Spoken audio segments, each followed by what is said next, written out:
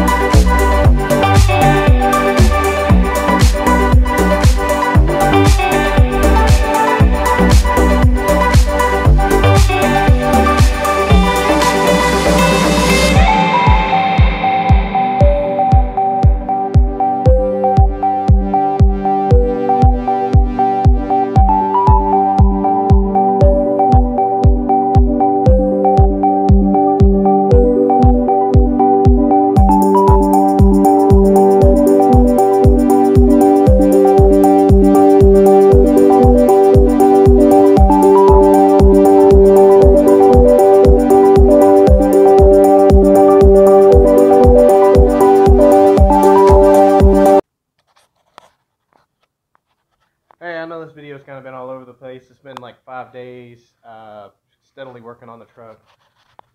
The new suspension is in, everything's dialed.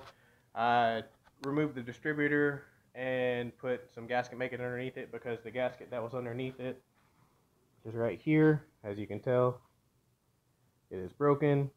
It was pissing oil everywhere. The transmission pan, the gasket on it was weathered and it was leaking transmission fluid, so we took that off. The seal at the very back of the transmission is the only thing that's left, and then welding the diff, and then, well, I might take it out to Tulsa again and run it. But hopefully here in the next couple of days my new camera will come in and we'll go from there. However, thank y'all if y'all watched this whole episode. It's going to be a long one. We'll put it all in there. Thank y'all guys. Y'all have a great night.